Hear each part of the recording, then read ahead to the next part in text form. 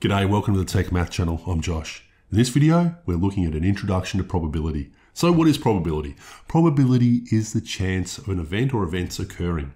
Now I'm going to have a look at some various parts of probability, how we work this out by having a look at an example.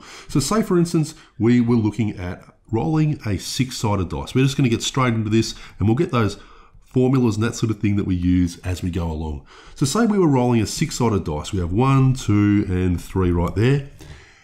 And what we wanted to know is a couple of things with this. Say, first off, we wanted to know what was the probability of rolling a 4. Now, the way that we work this out is pretty simple. What we're going to think to ourselves is, okay, how many possible outcomes do we have when we roll a 6-sided dice? And you think, okay, there's 6 of them. You could roll a 1, a 2, a 3, a 4, a 5, a 6. How many of these are favourable outcomes? That is, how many of these outcomes are the answer that we're after the result of a 4? As you can see, it's one of them.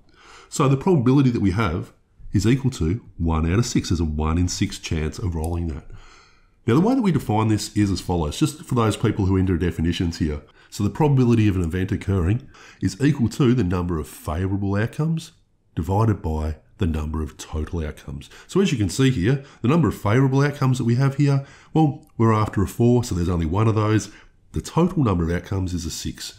So there we go, we have a probability of 1 in 6. What about we do a different one now? What about we say, what's the probability of rolling an even number? Okay, so you might have a bit of a look at this and you go, okay, how many of these are even numbers? I'll get rid of this 4 here. You could say, okay, there's 1, 2, 3 of them. There's 3 favourable outcomes, and this is over still a total of 6 outcomes, that 1 to 6 there. So what about we have a look at another example here, where we have a look at this one, where we look at the possible outcomes of flipping a coin. So we have a coin right here, and on this side, we have heads, okay? So we have some person's mug on one side, and on the other side, we have tails. What is the probability of flipping a head? Now, this is nice and simple. You should be able to do this. If you have a look, okay, there's 2 possible outcomes. We could get a heads or a tail. So there's 2 possible outcomes in total. All right, how many of those are heads? Just 1. So it's a 1 in 2 chance. Now it's worth noting at this point, we can change this into its decimal equivalent. 1 divided by 2 is equal to 0.5. Or another way is we could change it to a percentage equivalent. Multiply that decimal by 100 and say there is a 50% chance. And that's all ways that probability may be expressed there. But I quite actually like the fraction version because it actually tells you nice and simple. There's a 1 in 2 chance.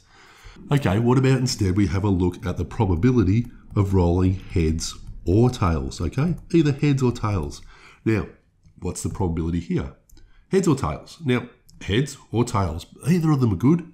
So there's 2 favourable outcomes. And that's still out of a possible 2 outcomes there.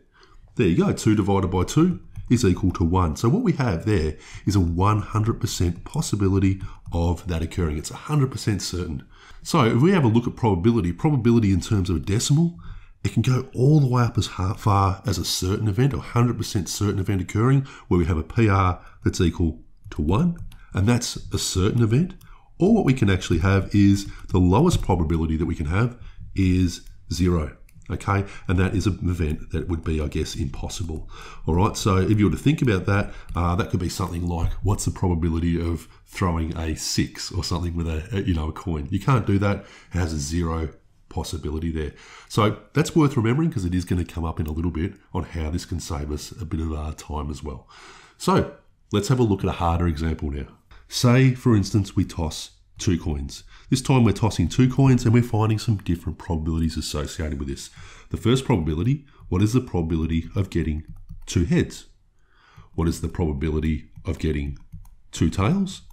And then what is the probability of getting 1 head and 1 tail? It doesn't have to be an order. You can get a heads and a tails or a tails and a head. But what's the probability of that?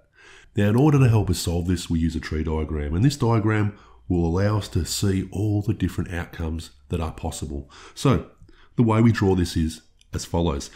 So we're going to consider these 2 different coin tosses as 2 different events. We have that first event and then we have that second event. Now, first of all, on that very first throw, we have 2 different possibilities we could get. We throw that very first throw and we could get a heads or a tails. And we draw that in like that. The next thing we do for that second event is we throw the coin again. Now, we could get a heads or a tails. So what we do is we draw that off this very first diagram here. So first off, we could have got a head, and then on that second toss, we could have got a heads or a tails.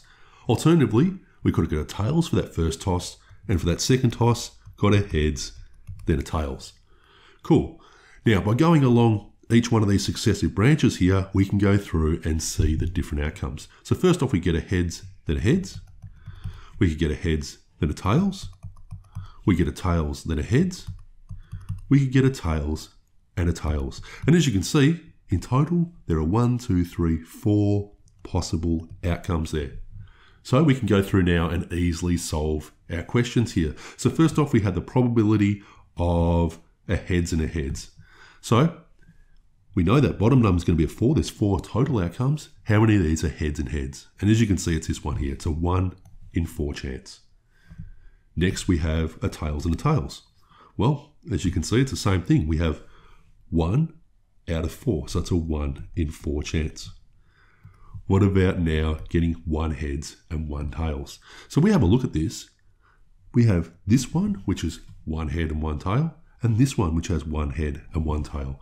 So altogether, we have 2 out of 4 probability of that occurring. And that's how you go through and you start dealing with multiple events occurring. So what about we up the ante just a little bit more, and we're now going to have a look at 3 coins. So now let's have a look at where we throw 3 coins. As you can see, I'm going to make the writing a little bit smaller because our tree diagram is going to be a little bit bigger to accommodate this. We're going to find out the probability of getting 3 heads. Head, head, head. We're going to find out the probability of getting 2 heads and 1 tail in any old order. We're going to find out the probability of getting at least 1 head. Okay? We'll find out what those are, and we're going to do that by drawing a tree diagram. What about you pause the video and give this a go? Yeah? Okay, so now I'm going to go through the answers. So 3 coins, we have 3 events. So I'm going to draw those in. We have 1, 2, 3. Now I'm going to start a little bit down here just to give us a bit of space to draw out this expanding tree diagram that will occur. So starting here, we have a heads or a tails for that very first throw. So heads or tails. For that second throw, we could get a heads, then a tails, or we could get a heads, then a tails. For that third throw, well, it's the same sort of thing out there again. We get heads or tails, we get heads or tails, we get heads or tails, we get heads or tails. So now what we can do is we can go through and draw out all the possible outcomes. So let's do that. We get heads, heads, heads. We have heads, heads, tails. We have heads, tails, heads. We have heads, tails, tails. We have now tails, heads, heads. We have tails, heads, tails. We have tails, tails, heads. And we have tails, tails, tails. Now, how many outcomes altogether? You can count them up. We have 1, 2, 3, 4, 5, 6, 7, 8 outcomes. 8 outcomes altogether. Cool. So we're going to have a lot of numbers out of 8 here. So what's the probability of throwing 3 heads here? So as you can have a look here, 3 heads. Only one of those is a favourable outcome there. So it is 1 out of 8. All right. The next one we have is what's the probability of throwing 2 heads and 1 tail? So 2 heads and 1 tail. That's this one here. Also here we have 2 heads and 1 tail. Also here we have 2 heads and 1 tail. And that is all. So altogether we have a 3 in 8 chance of that occurring. A 3 in 8 probability of that occurring. Now finally, if we have a look at a probability of getting at least 1 head.